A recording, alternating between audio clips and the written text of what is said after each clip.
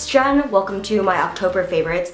I'm going to just start things off with soap because I just want to get that out of the way. I have not been really satisfied with the body wash that I've been currently using because I don't get that really squeaky clean feeling out of it. So I thought I would just go get some bar soap because Whole Foods was having a sale. It was 2 for $8. I basically got 2 scents. One is in lavender and the other is Shea butter. And currently I've been using up the lavender. And what I like to do is I just get my loofah and the bar of soap, connect it together and just start rubbing until it makes a really nice lather. And I'm really surprised because the soap foams really well. If I want to shave that day, I'll use my crappy body wash and I'll just use that as a shaving cream. And I really like the soap because it doesn't leave my skin feeling dry and tight, you know what I mean? So it's an A in my book. If you've seen any of my makeup tutorials or my get ready with me videos, you know that when it comes to my lashes, I always have some self-deprecating comment to say about them. So it was like no surprise when I just kind of gave up on having my lashes look va-va-voom until my friend Stephanie recommended the Lancome eyelash primer. And it's one of those products that you just apply on your eyelashes before mascara. So it comes in a white tube and it has like this white product on it, I don't know, paste, and you just basically coat your lashes. I kind of go overboard. I put maybe 3 or 4 coats of this on my tops and bottoms. It's to the point where it looks like I've just come out of a snowstorm, and it dries a little bit translucent, and then you can apply your regular mascara. I either use Benefit's Their Real Mascara or I'll use Maybelline's The Falsies Waterproof. My lashes come out a little bit spidery, but I really like that look because, as I said before, spider lashes are better than no lashes.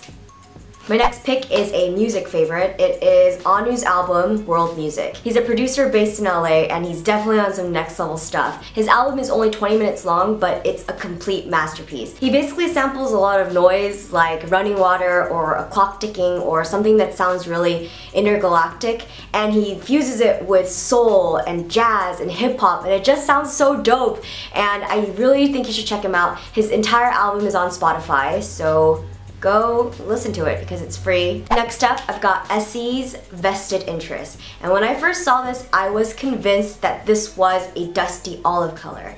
And after wearing it for this month, I came to a realization that this is not really dusty olive. It's actually a dusty bluish teal, which tripped me the freak out. I don't know why. I know it's not like a profound discovery, but it's just weird when you're so sure about something and it just turns its back on you. It's really strange. I mean, right now it looks olive, but when I'm out in the sun, it looks like it's dusty teal or something. Anyway, I think it's a fabulous polish to wear during the fall, whether it's teal or olive, whatever. I think it's cute. My next favorite is a book. It's East of Eden by John Steinbeck.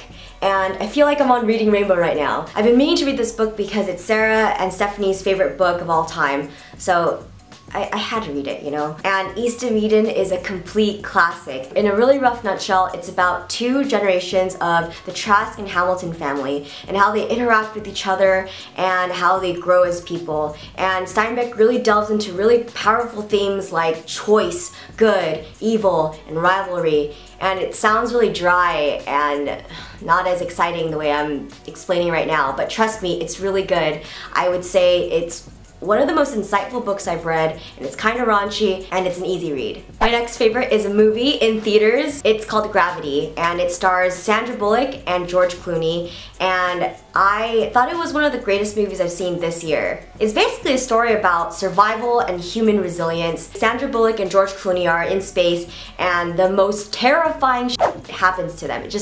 Everything that can go wrong in space happens to them. There's this one scene where Sandra Bullock is just hurtling through space, just going further and further away from Earth, and there's nothing she can do about it. Because in space, once you pick up momentum, you stay at that constant speed forever, or until you run into something, or until you have the power to kind of pull yourself out of that force. Like if you had a jetpack, that could help. I would recommend seeing it in IMAX, not in 3D, because if your 3D glasses have scratches all over it, it's just gonna ruin the entire experience because the visuals are breathtaking and mesmerizing.